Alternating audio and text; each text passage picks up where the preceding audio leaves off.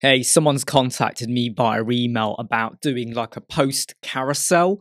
So they want to have some blog posts on and they want them to just move along the screen automatically. There are plugins out there and I recommended the QI add-ons one. However, it wasn't satisfying exactly what they want because they want it to be moving all the time. So I said, let me just quickly do a video. So let me just jump straight into it, okay?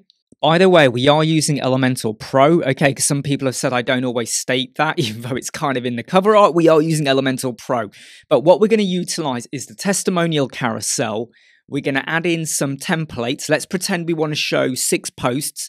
And the idea is that there'll be short codes and the posts will be individual templates, but they're all going to be offset. And what I mean by that is, every time you update your post, your latest post will always be the first one, and your second post will be the second one. And every time you add in a new post, they shift along the numbers automatically. It will make sense in a second. Drop in over here the testimonial carousel. This is one of those widgets that I think a lot of people just don't realize how powerful it is. I'm going to get rid of everything we have here, and I'm going to go to item 1, and I'm going to get rid of the content. I'm going to, get rid of the content, get rid of the image, get rid of the name, and I'm going to get rid of the CSC, well, the title as well. So I've got basically nothing going on there. What I now need to do is go over to my WordPress website, go over to templates down here, and I'm going to go to save template, okay? And I'm just going to create add new. What we're going to do is we're just going to create a section like this, okay? And I'm going to call this, I'm going to call it post carousel 1. We are going to have to do this for how many posts you want to show. So if your carousel is going to be 20 posts, you're going to have to do this 20 times. Now, there are going to be much better methods out there, and I bet someone's going to come up with some funky JavaScripting. Well, this is just how I do things and how I like to roll. So if you don't want to roll my way, go and roll elsewhere. Anyway, let's just go over here now, and let's just pull in the posts, right? So here we go. We're going to drop in the post widget. But I don't need, by the way, these are all fake images, all right, for some posts on one of our websites, right? The columns is 1 and 1. Image at the top. The image size I've set to full.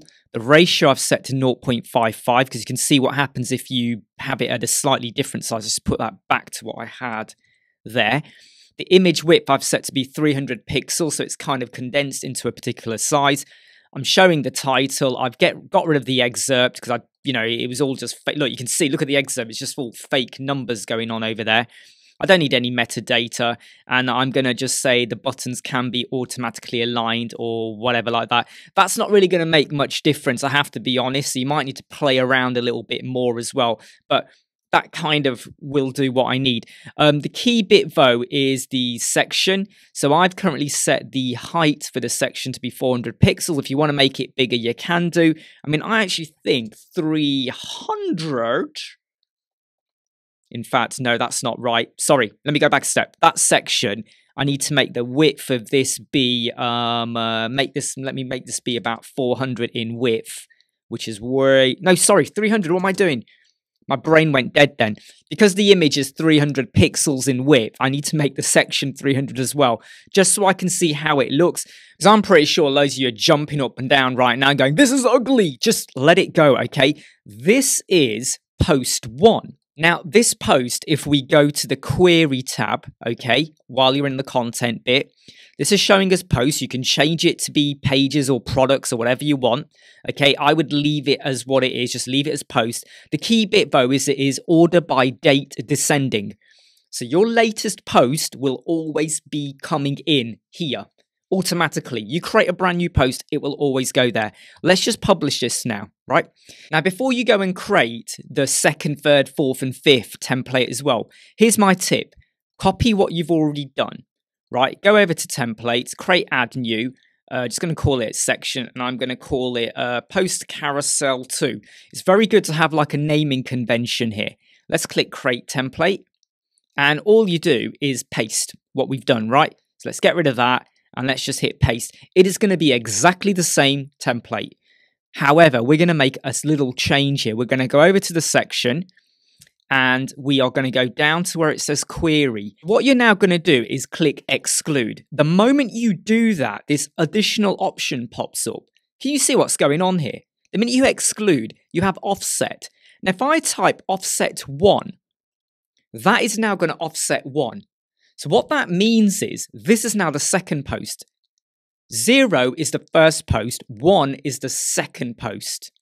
Okay? Number 2 would be the third post. You're offsetting, you're moving along. That is done. You're probably looking at this and going, what? Really? Is that it? That is done. Let's just copy that. Let me now go in, copy the section. Let me go over and create a new template. We're going to do the same thing again. We're just going to have a section, and I'm going to call this one.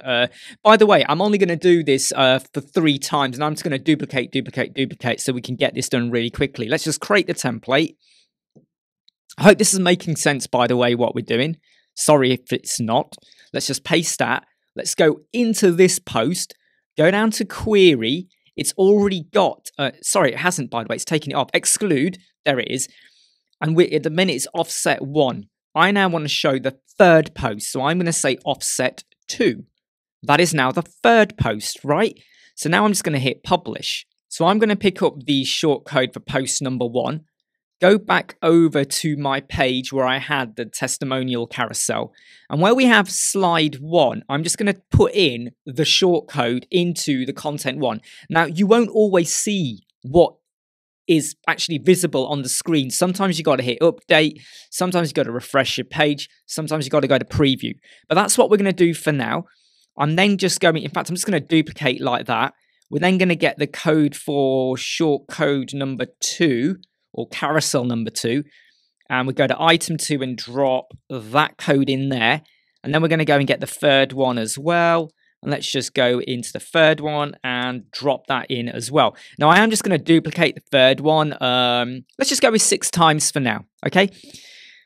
At the moment, you're not seeing anything, but before we go and preview it, I just want to modify what we do on the testimonial carousel. So I'm just going to leave this to be like the default skin, image inline, center. We're going to say that we see, let's go with 4 posts for now. When it scrolls, there will be 1 scrolling at any one time. I'm going to leave the width as it is. The additional options, I'm not going to show arrows and I'm not going to show dots. This is just going to be moving, right? Okay, I'm actually going to get rid of the autoplay speed. All right, you might be thinking, what are you doing here? Why are you getting rid of that? Trust me, you just get rid of it. The autoplay speed is basically 0, which means it's kind of just playing, okay? The image side will leave as full, and that's basically all we're going to do here for now. However, we are going to drop in a little bit of code. Now, the code is in the YouTube description. Please don't ignore it. This code came from Zoe, who's on the Elementor Facebook group, Zoe Tame. I always wonder if I'm going to say her surname right. Is it Tame or Tame or Tami? Zoe Tame, right? She's a great, amazing designer. She did a video a couple of years ago, I think, and it was on Marquees, and she put this code in, and I've got to give credit to her for this. It's an amazing bit of code, and what it will now do is it's basically going to make everything move. It is literally previewing. And the great thing is, because it's a testimonial carousel, I can do this as well. And look, when I do that, it starts to go the other way. But if I do that back again like that, it goes back that way. So this is now, I mean, by the way, look, that was post 1, that was post 2, and this is post 3, which we repeated about 4 times. And then it goes back to post 1. And look, there's no break, right? It is now just scrolling. This is a really simple, easy way. And all I did was create some templates, right? Created templates, created this testimonial carousel, dropped the short code in, like here. And then the key bit was when you go to advanced, is popping in this code, which is in the YouTube description. You can be quite creative with this. You could have posts, you could have products, you could have loads of stuff going on here, but it's a really simple, easy thing to do. And remember, when you go to posts, okay, query, exclude, offset. Okay, the very first one is you leave the 0. The second one is 1. The third one is 2. The fourth one is 3. Right? So basically, you're taking away 1, or however you want to think about it. Look, I hope you like, subscribe, share, and follow. And I hope that helps you out. So we're not adding in another plugin. We're just using what we've got with Elementor Pro or whatever. I'll see you soon. Never break, always fight, never quit, do it right, play the game, win it life, have no shame, there's no time, feel the pain, live the grind, I could change, in my mind, pick a lane, commit and climb, the only way to win it life, I never miss, that's fact.